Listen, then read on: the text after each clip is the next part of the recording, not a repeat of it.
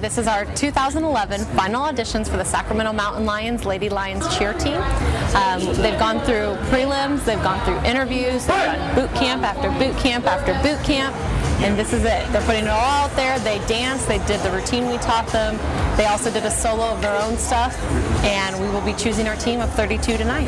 The process, they had to come to either one of our 2 prelims where they learned a routine, they performed the routine for judges, and then the girls that made it to finals were picked there.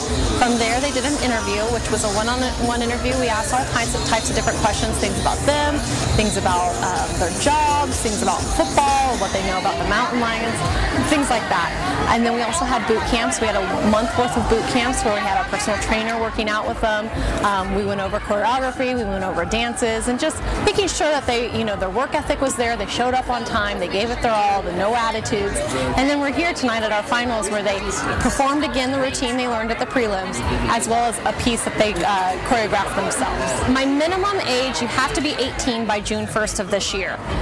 From there, it goes up. I don't have a maximum age. I had women on my team last year that was in their 30s, and I had women on my team right out of high school at 18. Yes, I had a girl on my team last year that is a mother. I had married women. I had women that were social workers. I had engineers. I had police dispatchers. I had teachers. I mean, there's all kinds of different demographics on this team. The sad thing is that Sacramento proved last year at our games, and again tonight, we have a huge crowd here. They love their football and they love their sports team. So the fact that the Mountain Lions are still giving them an option to go out and support a team that has Sacramento on it, I mean, what else can we offer them? How are you going to celebrate this today?